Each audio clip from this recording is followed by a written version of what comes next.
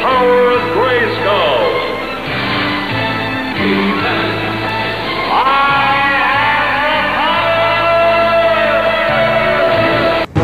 We all pray, we all dream, we all have hopes and ambition.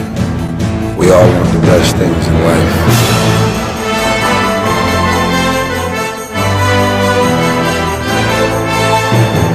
And when people laugh at your visions and ideas, it's only because they don't have their own visions and ideas around what they're supposed to do with their life or their careers. People that don't have any dreams for themselves, they tend to be dream killers.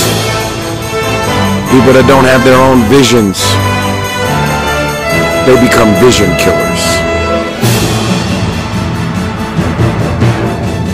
To dream and dream big, and understand that your family and friends and loved ones, in most cases, boyfriends, girlfriends, they will be the first to try and talk you out of your dreams, your visions, and ideas as to what you're supposed to do with your life. They will say, who wants you when you've already had 2 or 3 kids?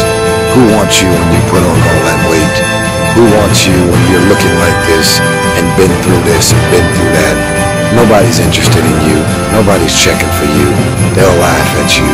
They'll call you names because they have no dreams. They have no hunger for success. They don't have an appetite. They don't want it.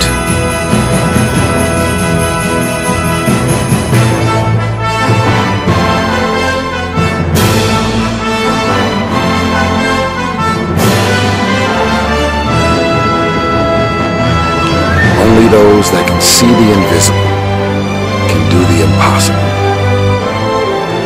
You have to be able to see what doesn't exist in order to be able to pull off or achieve what in most people's minds seems to be impossible. Only those that can see the invisible, being able to see what's not there. What is your vision? What is your idea? What was that God-sent dream? Only those that can see the invisible can do what seems to be impossible.